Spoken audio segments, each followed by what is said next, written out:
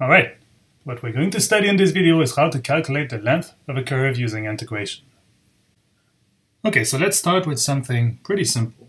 So I picked 2 points in the plane, x1, y1, and x2, y2, and I draw a straight line between these 2 points.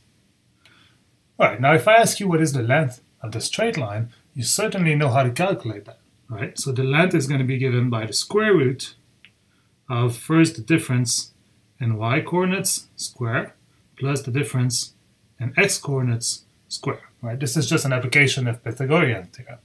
Alright, but that was too easy. Now suppose that I still have my 2 points, but instead of a straight line, I have a curve that joins these 2 points. Now if I ask you, what is the length of the curve here? That is a little more complicated, right? You can't just use Pythagorean theorem here because it's not a line anymore. So how can you calculate the length of this curve? So this is what we're going to study in this video. But first, let me be a little more precise. So I'll assume that the curve here is the graph of a function f of x, and I'll take the initial point to be the point a, f of a, and the final point, the end point, to be b, f of b. And I want to calculate the length of the curve y equals f of x between a and b. So how can I do that? Well, the idea is always the same when you use integration to solve problems. You want to slice the problem into little slices and then sum over slices. Okay, so how can I come up with a slicing here? So what I'll do is just slice the curve in the x direction. And now let me zoom in that little slice to see what we've got. So the curve looks like something like that. And then I'll draw the width and the height. So I'll call this thing here dx, and the height here dy. Alright, so what I want to do is calculate the length of the curve over this small interval. So how can I do that? Well, if I take dx and dy to be very, very small, then as a first approximation, I could approximate the curve as being a straight line. Right? This would not be a precise calculation, but if dx and dy are very small, that would be a good calculation, good enough. And if I take dx, the width, and the height dy to go to 0, so if I take the limit when they go to 0, that will become a precise calculation of the length of the curve. Right, so let me call this curve segment here ds. And if I assume that it is well approximated by a straight line, then I can calculate its length, because ds square is just equal to dx square plus dy square, right? This becomes a right triangle, so I can use Pythagorean theorem. So in other words, I can take the square root, because the length is always positive, so ds will be the square root of dx square plus dy square. And then I'll do a little trick here. I'll divide by dx square. So I'll get 1 plus dy dx square. And I can take the dx out, and I end up with the square root of 1 plus dy dx square times dx. And that gives me the length of the curve segment here, if I approximate it as a straight line. Now I've kind of cheated a little bit here, because I've divided by dx and then said that this actually becomes a derivative. That's, that's cheating. You can't do that. But actually, all of these steps can be made rigorous using the chain rule. And if you are interested, you can look up at the textbook where it is derived in a different way. All right, so I could also rewrite that in different notation. So dy dx is the derivative of the function f of x. I can rewrite that as being 1 plus f prime of x squared times dx. And that gives me the length of the curve segment. All right, so now I'll basically sum over slices. That's always the second step.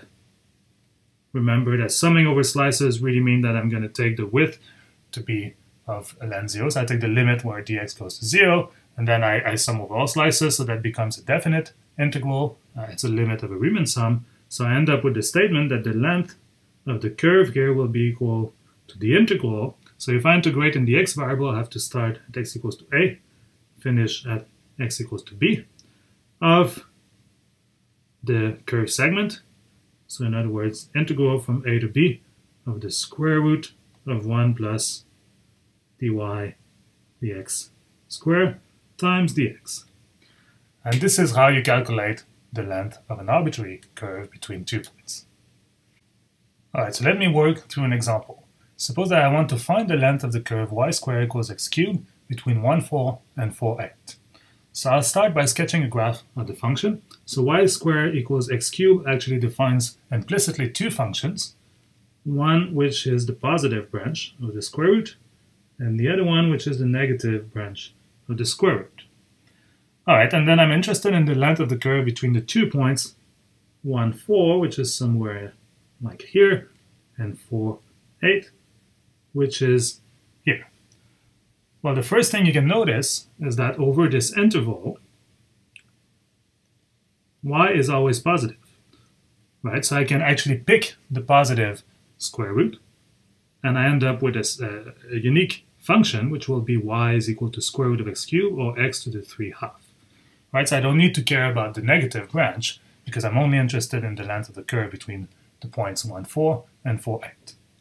So I want to use this function and calculate the length of the curve here. So the first step here to apply the formula that we just derived for the length of the curve is to calculate the derivative of y with respect to x. So dy dx is very easy to calculate. Here you get 3/2 times square root of x. Alright, the second step is to calculate typical slice. So recall that what I'm doing here is slicing the problem like this, then calculating the length of each of these little curved segments. And I've calculated the formula, so ds, the length of the curved segment, was the square root of 1 plus dy dx squared times dx. So I can substitute in there what I've just calculated. So I end up with 1 plus 3/2 square root of x squared times dx.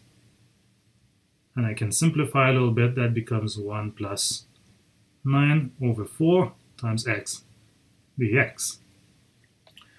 Alright, and then the last step is to sum over slices, which as always means integrating.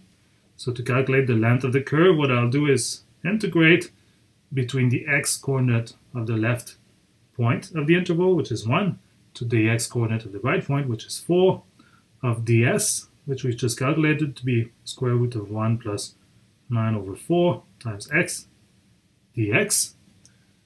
Alright, so I need to evaluate this integral. So how can I do that? I'll use a substitution. U is equal to 1 plus 9 over 4 times x, which is du is equal to 9 over 4 dx. And this is definite integral, so I also need to change the limits of integration, right? So x is equal to 1 becomes u is equal to 1 plus 9 over 4, which is 13 over 4. And x is equal to 4 becomes u is equal to 1 plus 9 over 4 times 4, which is 10. So putting this back in my integral, I end up with, so I substitute dx becomes 4 over 9 du.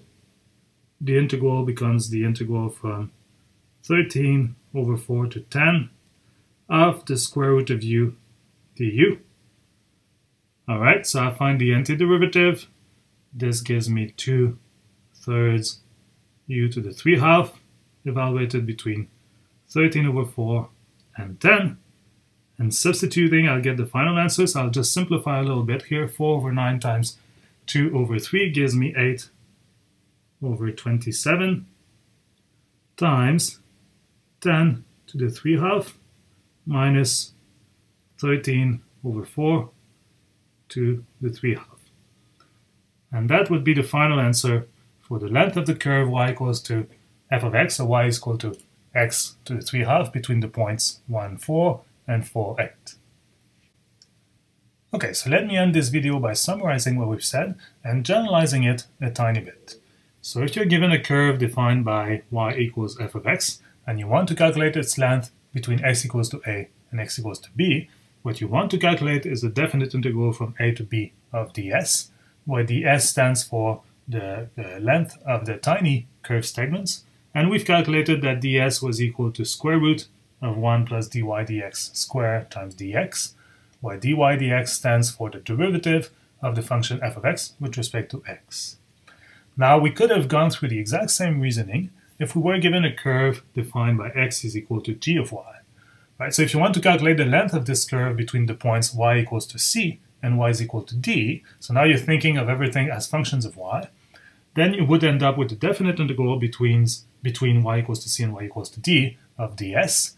And to get ds, the length of the curve segments, we would have done the exact same calculation. So we would have started with ds squared is equal to dx squared plus dy squared. But instead of dividing by dx squared to get the formula, we would have divided by dy squared. And we would have ended up with this equation, square root of 1 plus dx over dy squared times dy. And here dx over dy stands for the derivative of the function g of y. Now, I haven't done that explicitly because it's the exact same derivation, so there's really nothing new here. But when you're working in terms of functions of x, you use the first formula, and if you're working with functions of y, then you want to use the second formula. But my tip is that you shouldn't try to remember these formula. All you have to do is remember how we got them. So all you need is to know the Pythagorean theorem, so you can calculate the length of this tiny curve segment, starting with ds squared is equal to dx squared plus dy squared. And now, depending whether you want to use x as your variable or y your variable, you divide by dx squared or dy squared, respectively, and you will end up with these formula for calculating the length of the curves.